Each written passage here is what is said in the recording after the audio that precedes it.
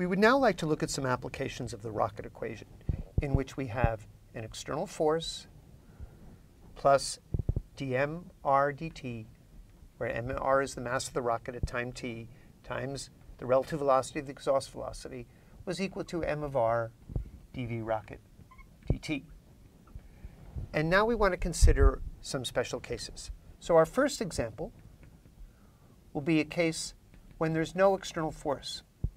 Now, this might be characteristic of a rocket that's far away from any type of gravitational interaction and is either speeding up or slowing down.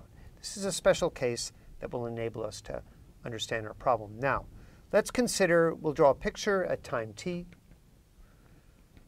just to remind ourselves. So we have mass of the rocket. It's moving with the velocity v of r of t. And we're going to call this our plus I hat direction. And then at time t plus delta t, we have our fuel, delta m fuel, which was equal to minus delta m rocket, moving with a relative velocity u plus v of r of t plus delta t. And our rocket itself is moving with v of r of t plus delta t. So in our coordinate system, we have to remember that the exhaust speed is relative to the rocket. And we define that to be u. Since its rocket is moving forward, and we've chosen plus I hat in that direction, it's minus u I hat. And we can write our vectors vr as v of r I hat. So our rocket equation in this special case becomes dmr dt minus u I hat equals mr dvr dt I hat. Now, in this equation, remember that it's important to recall that m of r is a function of time.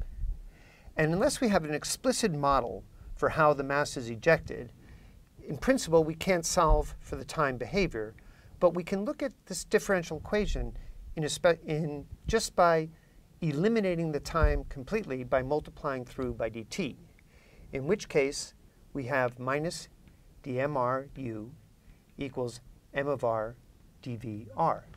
Now this is separable, and I can integrate it, so I'll bring the terms minus dmr over mr on this side times u, and that's equal to dvr on that side.